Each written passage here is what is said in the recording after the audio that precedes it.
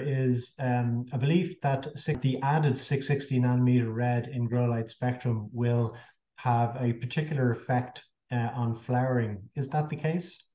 Red is perceived as bright sunlight by plants, as opposed to far red, which is perceived as shade. And there's not, in the crops that I have worked with, there's not been a huge effect of red on promoting flowering. And now Eric Runkle works on flowering ornamental crops, I mean, flowers. And man, there's 100 different species of flowers, and precisely when they flower is a very big deal. But in cannabis, there's not an effect of red on flowering. Unlike oh, I don't know, petunias or pansies or something like that, the crops that Eric Runkle focuses on.